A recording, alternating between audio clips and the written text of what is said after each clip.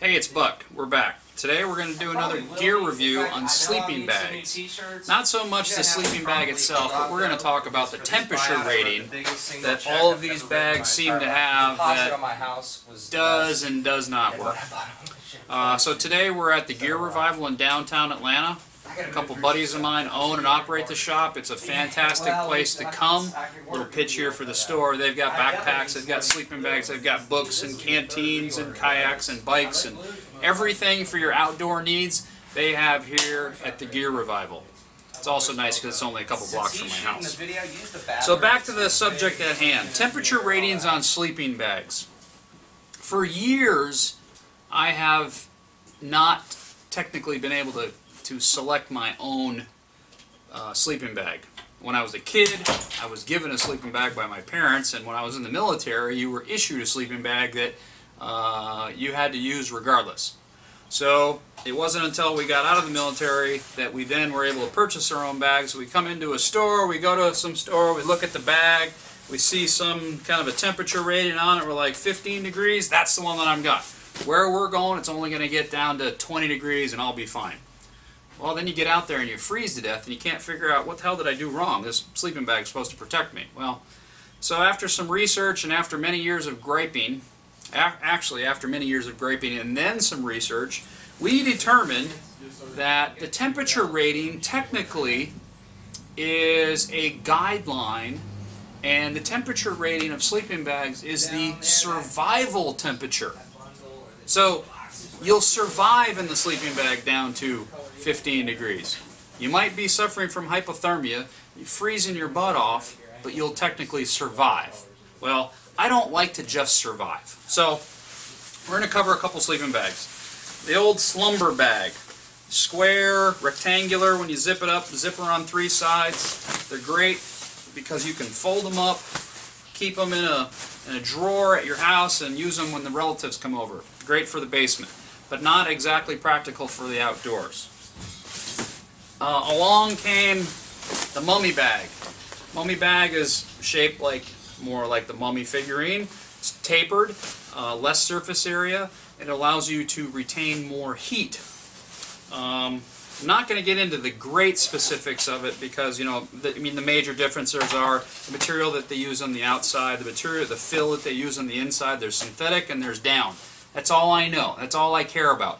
I'm the type of guy who isn't worrying about shaving ounces off my pack when I go camping. It's how much extra stuff can we take? How many extra cases of beer?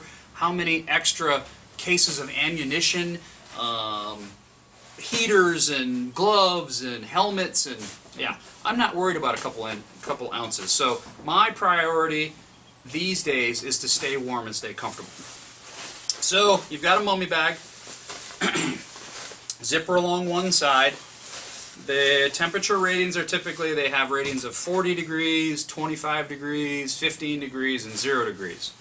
Well, how do you decide which one to buy? Well, we've come up with our own formula on how to buy a sleeping bag that will keep you comfortable, not survivable.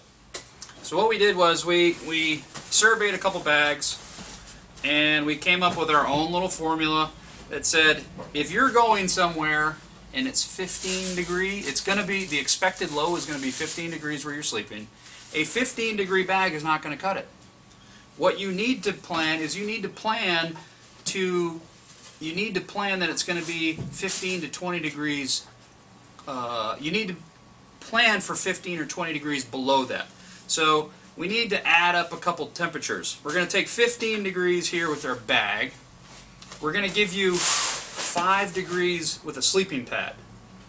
So if it's going to be 15 degrees, we need to plan that we want to be comfortable at like 0 degrees or -5.